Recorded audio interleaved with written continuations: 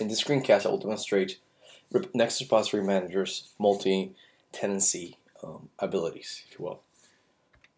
I have here a copy of Nexus Repository Manager Pro. This is a brand new instance. Let me sign in with as an administrator. And here we have the default repositories. I'm going to configure this so that one team can only look at the Maven repositories and another team can only look at the NuGet repositories. Go into the server administration section, go down to roles. The first thing we're going to do is create appropriate roles for our needs here. So let's go with Maven only, and I'm just going to use this filter to look for anything Maven. This will pull up two different types of privileges. We got the NX repository admin, which gives the role privileges to administrate the repository. That means remove the repository, change its type, actually change the repository itself, not the artifacts. The next type of permission is the NX repository view. These are the permissions that allow the role to be able to modify the repository's contents, the artifacts. I'm going to create a role just for those.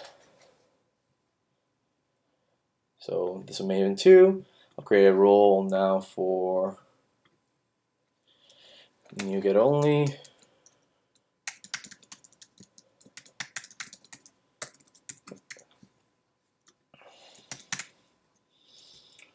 Okay, here we have NuGet. Okay, now once I have roles created, I'm going to go to the user section and I'll start creating users. So Bob loves Java.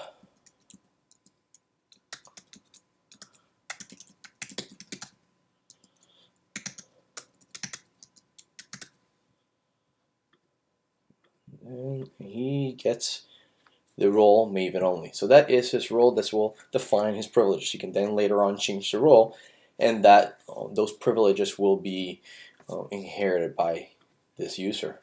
I'll create a second role. Mary loves C#.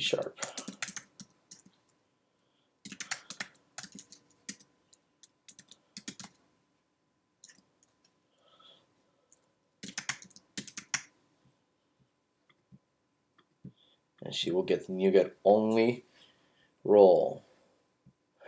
My bad.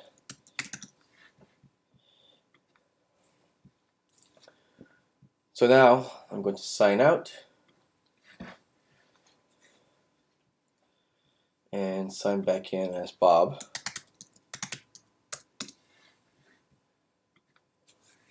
And here we have only the Maven repositories.